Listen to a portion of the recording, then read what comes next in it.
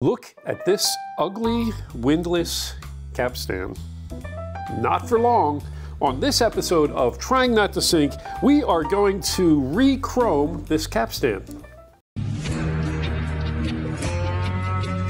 I'm making chrome. Not in my kitchen, you're not.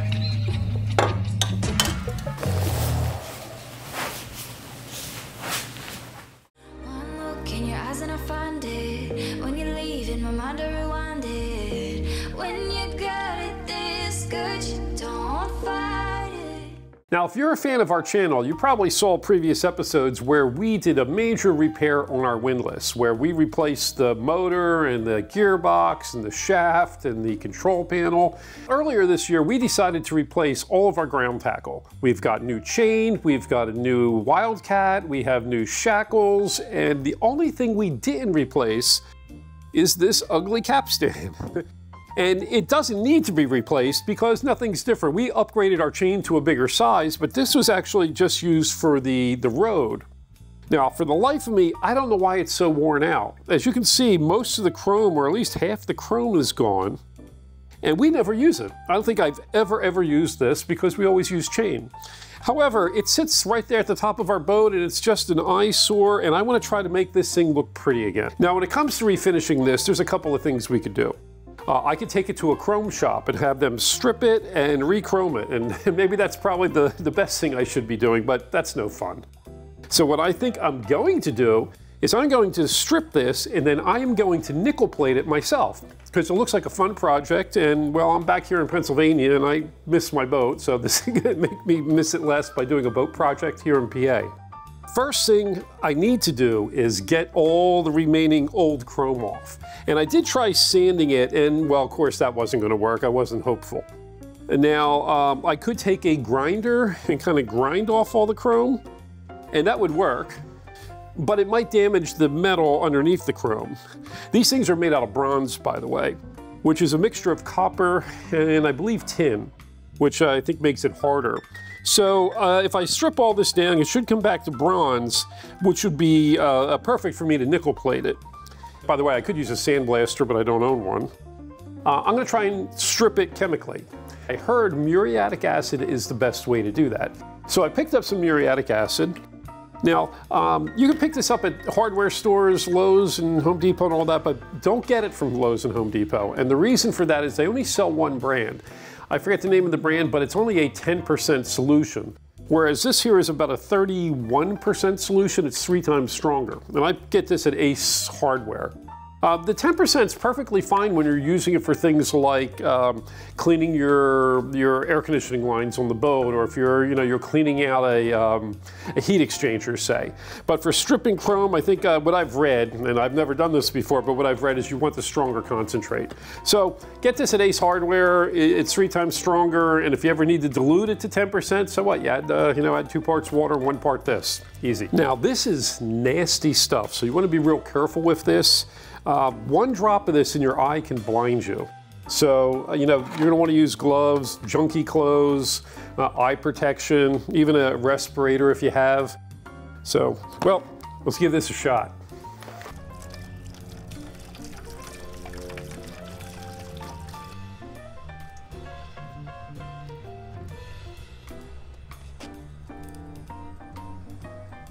Okay, well, while that is simmering, we're going to make a nickel plating solution. Now, you can buy nickel crystals and make this with some boiling water and all that. However, there's a way I can make it by actually just using nickel. Let me show you some of the supplies you're going to need. First, we're going to need another container. This is going to need to be suitable for whatever it is we're going to be nickel plating, which is the capstan, and this should be about the right size. We're going to need nickel anodes. Basically, I got a bunch of these little plates and I got a rod. You just pick these up on Amazon. I think this total cost here for these things was about $25. We need some jumper cables, alligator clip jumper cables, a aerator. This is just to kind of keep the fluid moving so it kind of coats evenly, and we're going to need vinegar. So I think I'm going to need 2 or 3 gallons of vinegar, because that's how much solution I'm going to need in order to submerge the capstan. Okay, well, let's get building this because it's actually going to take several hours at least to make the solution, and that can be going on while we are cleaning the chrome off the capstan. So making the solution because it's cheaper or for the love of science? Yeah, oh, for the love of science, I'm not cheap. Now, actually, it seems like they both work just equally as well, and using the crystals was a little bit of a pain because you got to take the crystals, you got to heat up water to 180 degrees, you got to pour that in and stir it. I figured, you know, it'd be just as hard to do this or just as easy to do this, and this will be more fun. So let me get building. So what we're starting with here is just regular household vinegar, and I'm going to pour maybe about 3 gallons in here, or at least till I think it's up about, my windlass is about 5.5 inches tall. So as soon as this gets to be about 6-7 inches tall, I'll stop putting vinegar in.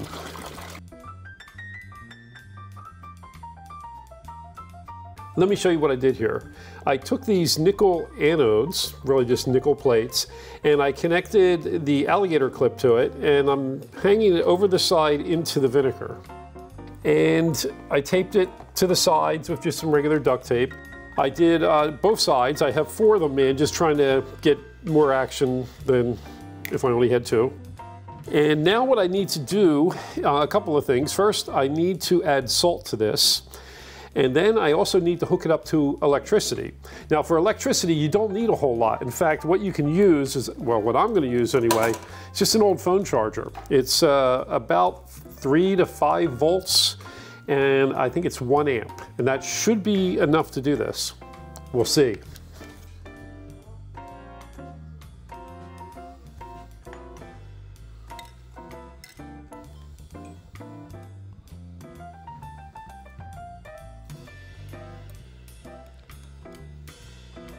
Not really sure how much salt to add.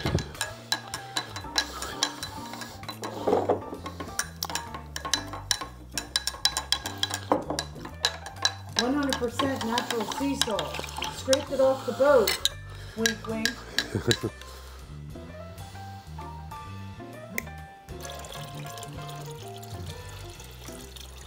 You know, at this point, I'm hooking it up to this charger, and the polarity does not matter at this point because we're just sending the, I don't know, electrodes, I don't know, things back and forth. The little guys are dancing back and forth.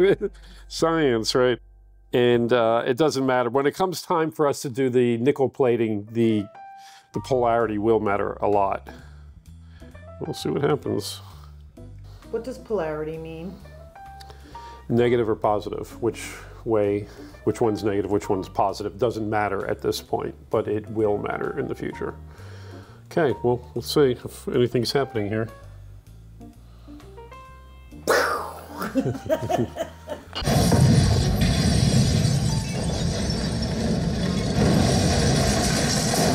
Okay, well, I can see it's working, and the way you know it's working is you'll see little bubbles on the anodes, I guess it's the negative side, because what should happen, is the nickel leaves the anodes on the positive side and gets attracted to the ones on the negative side. So there should be kind of a buildup there, but in the process, it has to go across the vinegar solution, and the vinegar solution should turn like a bluish, light bluish color if it's working. And that's going to take some time. I'm imagining it's going to take a couple hours.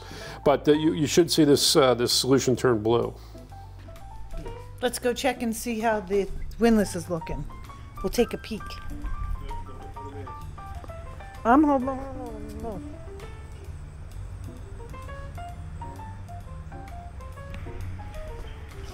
It's okay. It's doing good. Okay. Looks like, I don't know. Looks like it's getting clean. I don't know. What's it supposed to be doing? I don't know. It's supposedly the chrome is going to fall off or something. I don't know. You know? Oh. I haven't seen it in video. I just heard this works. So It's we'll see what happens. not falling off. It's only been about 20 minutes, and I think it's going to take a couple hours. And after a couple hours, I'll go out there and like see if I can push some of the chrome off. Okay. We'll see. Well, it has been 16 hours since we put the capstan into the muriatic acid, so we're going to go take a look and see how it's doing. How's it look?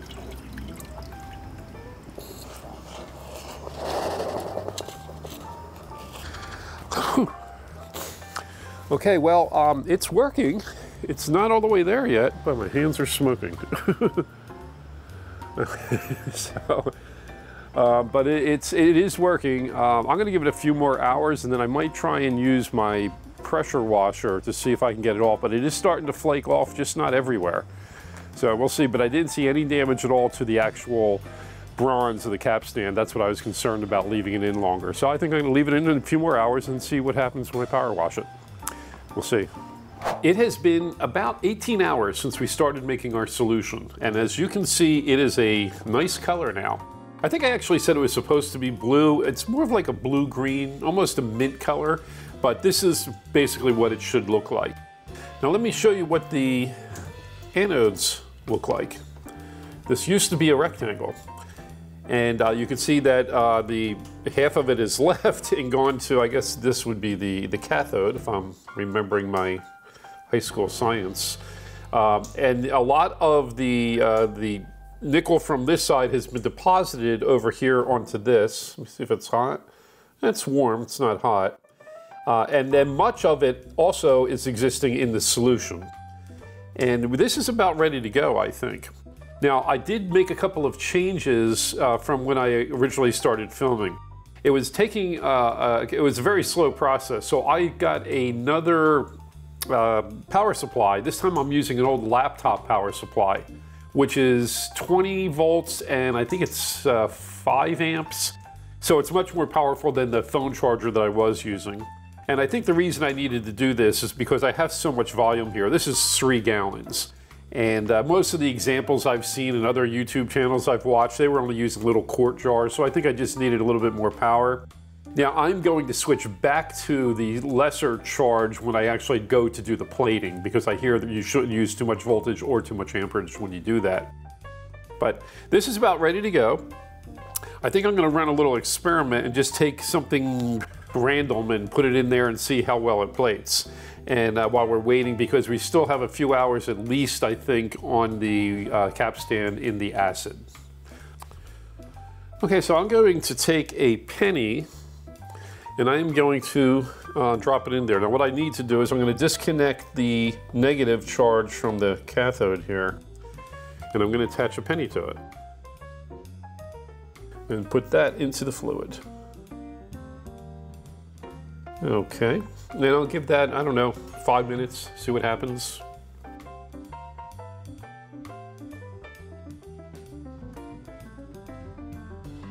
Okay, well, it's been 16 hours, and let's see how that capstan's doing.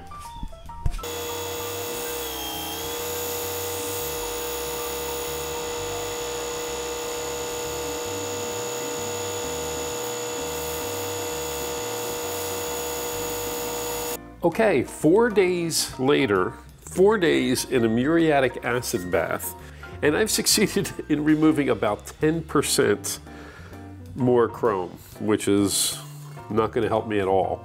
And the rest of the chrome that remained, it turned a brownish color, so now this thing looks really ugly. Well, it's obviously that the muriatic acid bath is not going to work, even though after I pulled it out, I hit it with the power washer as well, and that's not helping. So the next step is I have one of these portable sandblasters. They're not good for big projects. For little projects they are, because they only have a little hopper here, and it's not going to last very long, but this is a small item. I'm not like doing a car or a bumper or anything, so I'm going to try, I'm not going to use sand. I'm going to blast it with this aluminum oxide 80 grit, I believe it is. I don't know. I know very little about this. I've never sandblasted anything before, so this is the first time for me, and we'll see how this comes out.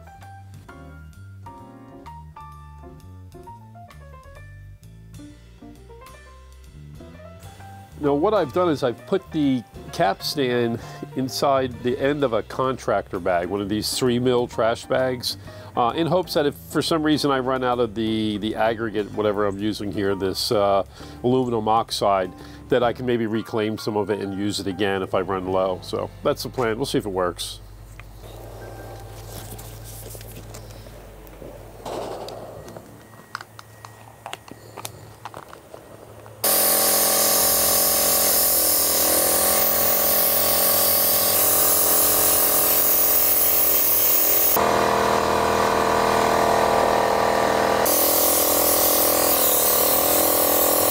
Well, that was a fail. The sandblaster cleaned it up real nice, but it has failed to remove any more of the chrome that won't come off. Now, my air compressor is a little bit inadequate. It's only a 2.5 horsepower air compressor, but I'm still doing this at 120 psi, and the max for the gun's 150, and I doubt if I turned it up to 150 somehow it's going to make any significant difference. So I am at my last resort.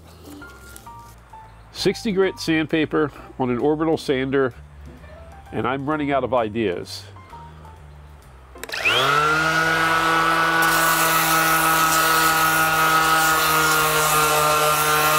Sanding with the, was it 40 grit, was a fail. It took a little bit off, but it was taking forever, and it's just not going to work out, at least not for the big pieces of chrome. So it's time to bring out the big gun.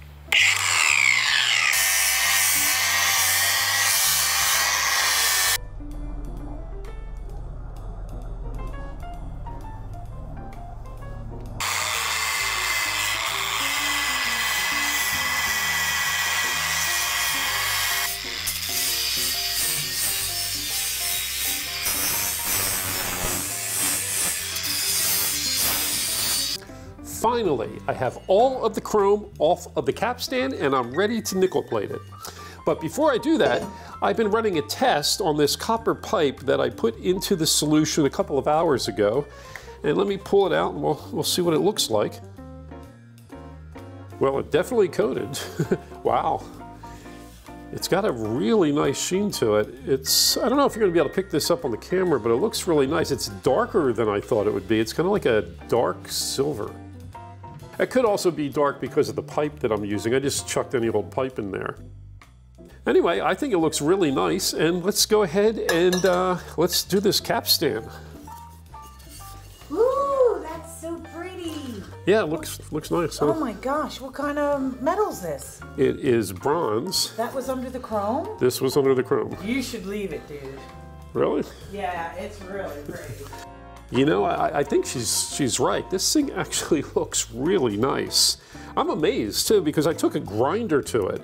I used one of these, well, it's kind of a multi-grinder blade, I don't know. It says it's for cutting and polishing, which seems kind of impossible, but it came out really nice. In fact, I think I'm gonna do what Lynn said. I think I'm gonna leave it the way it is. You know, I think what I'll do is I will get one of that clear coat that they use for copper outdoors, you know, for copper wind vanes and things like that. They spray it on to clear coat it so it doesn't oxidize. I think I'm gonna try that. I think it's gonna look great. It's gonna be like chrome on the bottom and this shiny copper color on top, and well, look for it in a future video.